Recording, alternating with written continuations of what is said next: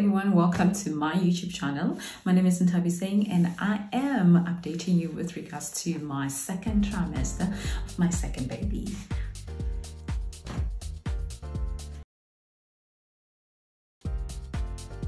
Welcome to my second trimester update.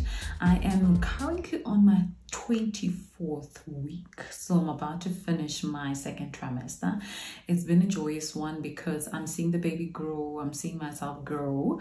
It's not so much of an irritation when I gain weight. Maybe in this trimester I will feel a little bit different, but I am okay with the weight that I'm gaining, and it's simply because, you know, the baby has to grow, so I have to grow anyways. So in terms of the weight, I'm okay. Eating eating is a bit of a problem, in the sense that I find myself being constipated a lot, and if I'm not constipated, I am gassy.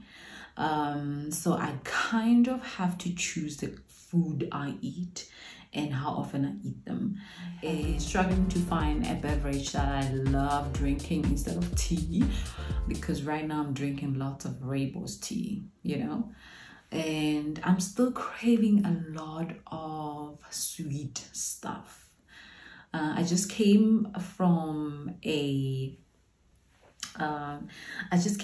date with one of my girlfriends and my sister. And one thing that what did I want to say? Yes, another thing is forgetfulness. Oh my God.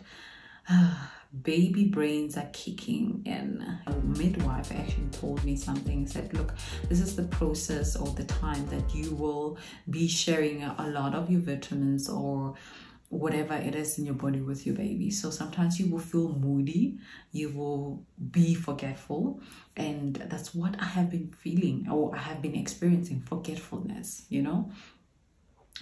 And not because I have a lot to do, but simply because I just forget. And maybe to-do list would work, right? I must think of that. Sometimes I'm in such a negative mood, in a sense that I found myself not upbeat, not looking forward to a day. I just want to lie down and do nothing. That I kind of find a way to challenge myself, like taking a walk by myself, or taking my toddler for a walk, or just watching something that I love on TV.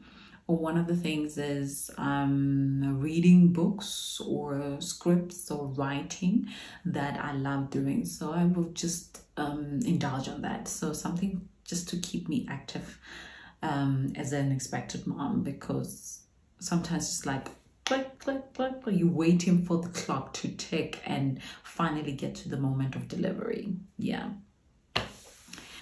Patience, yes, I think patience is a bit of a challenge, because you're like, oh my God, I'm growing, and when is the baby getting delivered? I got a few months left. So, but I have tried to find a way to enjoy this moment, because it's my moment and the baby's moment.